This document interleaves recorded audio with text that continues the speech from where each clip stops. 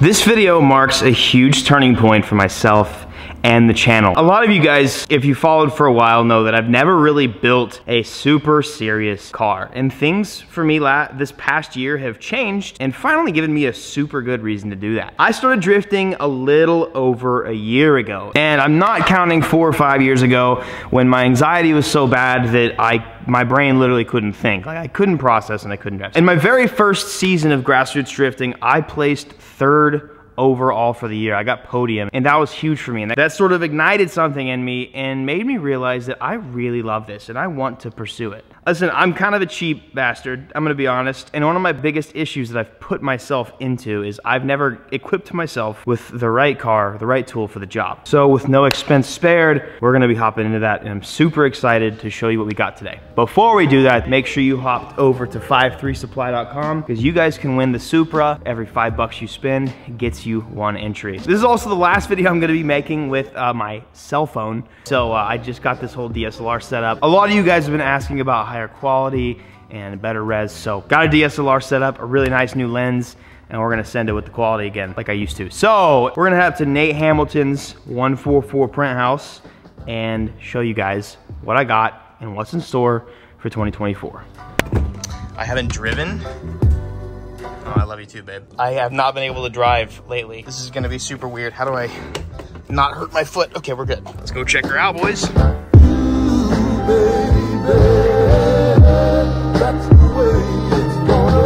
You already know? Little fuel stop at Bussey's. Dude, somebody big mad. I feel like this is about to be my Oh, Adrian, your car is so sick. Woohoo! I mean, all these cars are cool. I feel like this is about to be my second home for a little bit, boys. I'm back at the 144 print house, and I showed you guys a few things last time that I was here, and there was something here that I ended up buying. Yeah, so we're here with our boy Nate. We're out here. He made me buy a car. Look, he came to pick up probably a t-shirt and bought a car. He dropped off wheels. I dropped off wheels. And ended up buying a whole car. I bought a car. Also, I do want to say, I don't know if you guys missed this last video or not, but I want to show off your Get it, dude. GR because it's the coolest thing ever. It's almost done, like it's about to start, yeah? Soon, yeah, like within the next 2 weeks. Because you're supposed to get to SEMA. We have 2 weeks-ish where we're gonna bring Rad Dan down. We're gonna start this thing and hopefully drive it into SEMA. I'm gonna be there when it starts. You gotta let me know. I will literally pull up. Absolutely. Let them know where they can find you for the build. So 144 Racing, YouTube, Nate Hamilton on Instagram. Y'all will find us. This is their stroker 3.4 car. And it's literally like, I should have ended with this. Now they're gonna see mine. More importantly, dude, this dude shows up one day and just buys a whole car from me. And this car has some history with me, dude. I've been having this thing around the shop for a few years and I love it. And I just wasn't gonna use it because the new Toyota, you know? My biggest limitation, I think, in the past is never having a car that's capable. I've kind of like always tiptoed around building a serious car, and that's no surprise to some of you guys, but I think it's time to like finally pull the trigger, do something cool. But Nate had something that just like, it fit the bill, is perfect. And with you guys' help, with sponsors' help, it's gonna be probably the coolest car that I think this channel and I personally have ever seen. So we're gonna talk about it a little bit and show you what we got.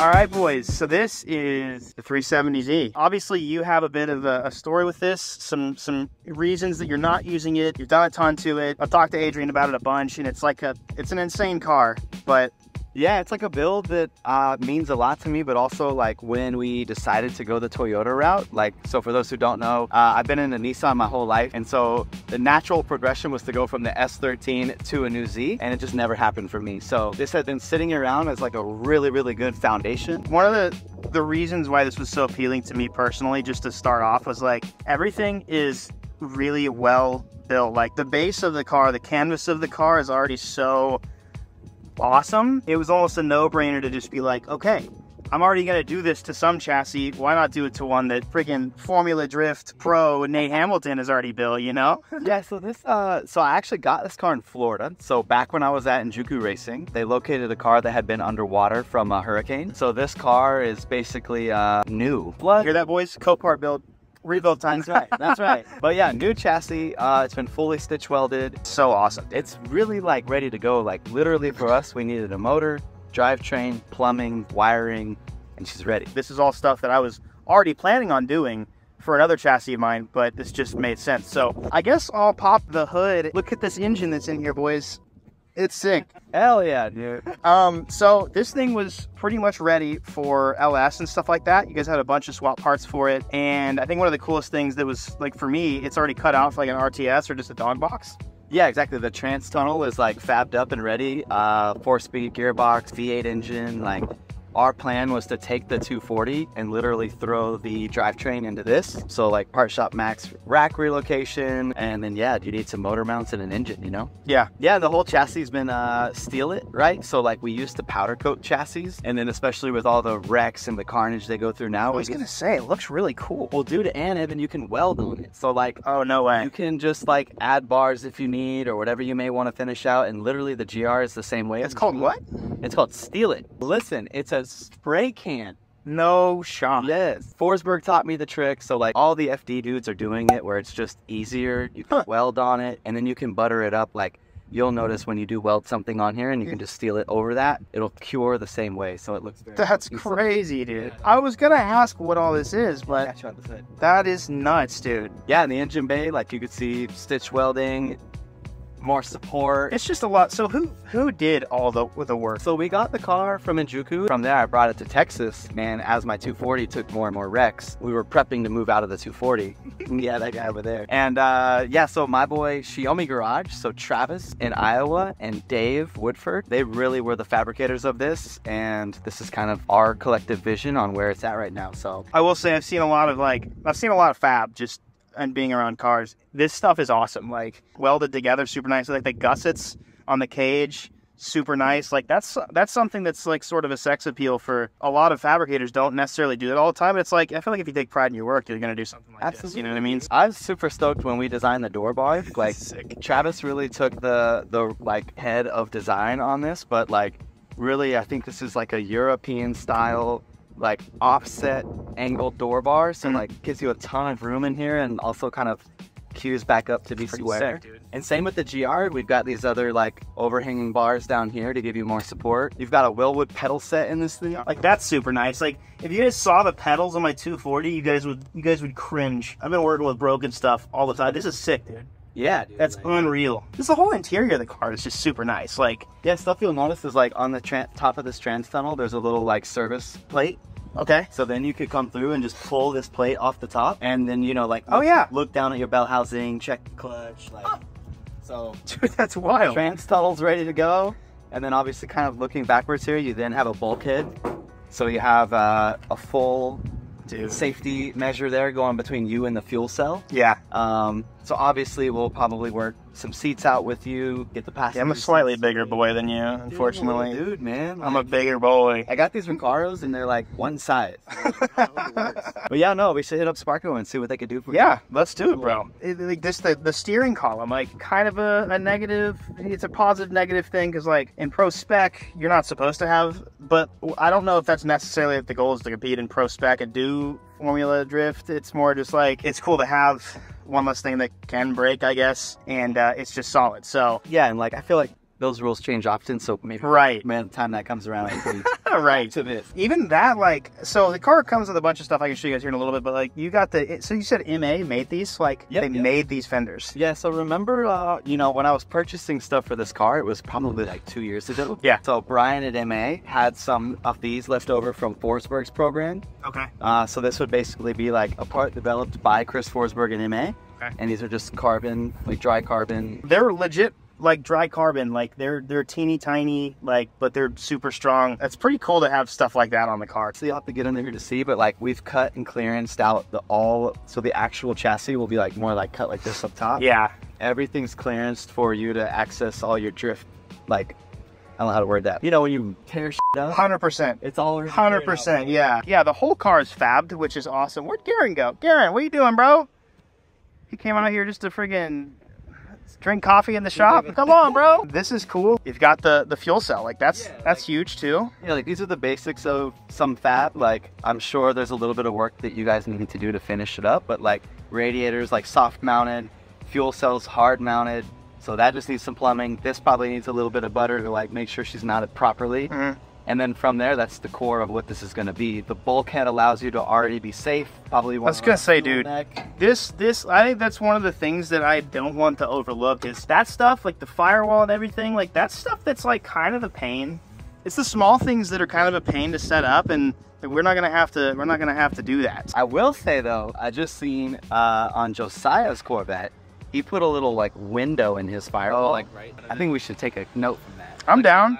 A little plexiglass. See out back. Sometimes the bulkheads, when they're right behind the driver's seat like this, sure, they just feel like a tight cabin. Maybe that's fair. Maybe we'll do a little. That's fair. That's easy to do. Get a little creative in there. Another, I guess, the car is what it is. You guys have seen pretty much most of it, and it's just a really solid car. That's like a really, like I said in the beginning, it's a really good platform. Like it's a perfect canvas to get going because I was going to, like, in order to get competitive, it's like Pro-Am for where I'm at, all these guys show up with super gripped up chassis and 700 to 1,000 horsepower. I'm not gonna be near that. Like, so you have to have a serious engine, a good drivetrain, and that's pretty much all it takes. But like, I was gonna have to take one of my cars, completely rip it apart, and start from scratch. And it's kind of nice to have something that's already fabricated, better than anything that I currently have fabricated, and go from there. Okay, I don't want to tear apart my 240. I'd rather either keep it as it is and simple or sell it and do something like this. So I'm able to just get the engine I want, the transmission I want, and the rear end that I want. And that's another thing, I guess. This car comes with a ton of stuff. You barely fit in that thing, bro. I'd be freaking eeping out the sides. This thing's sick, dude. Dude, look, it almost touches my legs.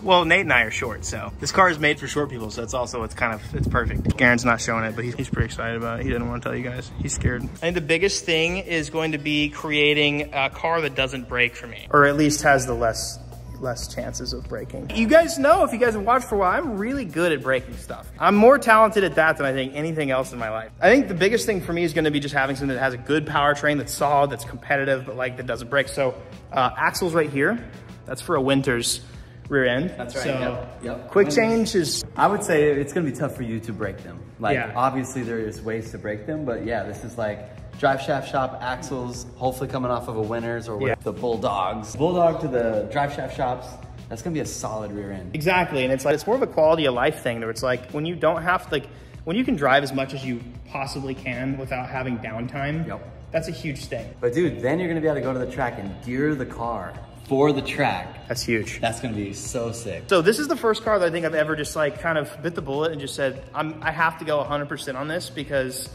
I've never done that before. And you have to do that for motorsports. Dude, you know? you're gonna love it. It's gonna be tough to break. All of I say that and it's gonna come out. I mean, all of my friends though are just telling me, they're like, dude, stop racing half-built cars, which like, okay, hurt my feelings a little bit, but it's real though. You gotta have like a super prepped car to do, if you wanna take it seriously, you gotta take it seriously. What's the style? What wheels are you gonna go for? I don't know. Yeah? I think I want to do some Volks. Ooh. I don't know. Ooh. Tease is kind of gangster. Knock on wood, I haven't broken any wheels yet. Dude, so. I blew up a 57 CR I know, I saw, and that made me a little sad. Sad. Yeah, I mean, we're gonna be working with Fitment Industries next year, so like, who knows, like, you know, freaking empty canvas, dude. But I'm genuinely excited, and I'm stoked to be able to work with, you know, 144, like dudes of this capacity. Like that's not really something that everybody can has the opportunity to do. And the plan is for you to come into the shop more, right? Yeah. You're gonna bring the car, but keep the car Move here. to Denton. And he's got a camper out back. Grateful for the expertise and stuff like that. Like, it's not something that a lot of people can get. And so, and it'll mean a lot to me to see the car get completed here. Yeah. Like, that'll be so cool. That's cool. It'll be completed. And you guys can count on that too. This is the one car I've actually like budgeted for and as I'm like ready to complete. I'm really bad at that, by the way. Do you have a date that you you want to drift it first? Like, is it Yes. January? Shakedown at January the latest. Okay, cool. It's like the. Well, dude, we got a lot of good work to so- do. We got to get all your parts out off the shelf. We'll figure it out, and then you got to start planning on installing some. It's a simple video. I wanted to do a walk around and have Nate talk about the car, show you guys 144 a little bit more, but you guys will see plenty of it, see all the cool stuff that they have. So make sure you guys go subscribe to him and check their stuff out because their builds are super awesome. Nate's a killer driver, wins everything ever. Not true. You can look at it this way if you want, but I really don't want it to be viewed as me building a super overbuilt car, because I would certainly say, whether you've seen it personally or not, that my skill does match what I'm asking this car to be doing for me. Between the amount of time I've put on the sim and the physical seat time I've had this year alone, I've learned a ton, and I'm truly ready to get into a car, at least to prove to myself whether or not I can do it, you know what I mean? So a super gripped up car that is truly going to test my capabilities is exactly where I want to be in 2024, and to see if this is truly something that I really want to pursue for a long time, because I've really kind of lost my place for a while and sort of found myself again. And so yeah, like, it's a Formula Drift car, but like, it's also going to hopefully hold together and do its job and keep me in the driver's seat, which is truly what I have been wanting for myself really for a really long time. In my marriage vows, I told my wife that I would be her race car driver for forever. And my anxiety prevented me from doing any sort of motorsports for years. And I finally dialed that back with a lot of doctor's visits and brain scans and stuff. Now that that's sort of dialed in, I'm ready to pursue what I've wanted to pursue since I was a young lad. Even though I'm almost 30, I feel like I'm finally getting started with something that I've wanted to do. So with all that being said, I want you guys to know that I know my audience is like 18 and up. I don't have many kids following me. So, you know, the guys out there that are 18 to 35 or higher, it's never too late to get started on something.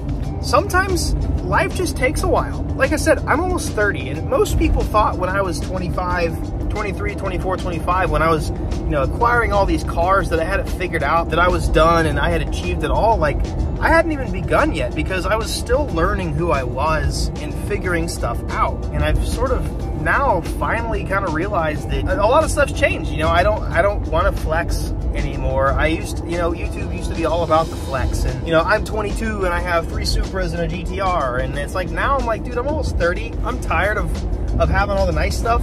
I want to simplify my life and pursue what I want to actually do, and use my money the best way possible, while also maintaining retirement plans and planning for my kids' lives, you know, for the next 20-something years and on. I don't know.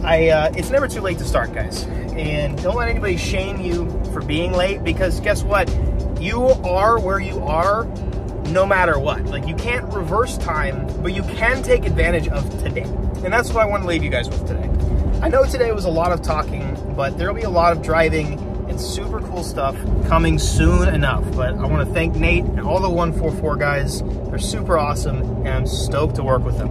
I love you all. Thank you for watching, and I'll catch you guys next video. Peace. I'll make sure you guys go win my Supra.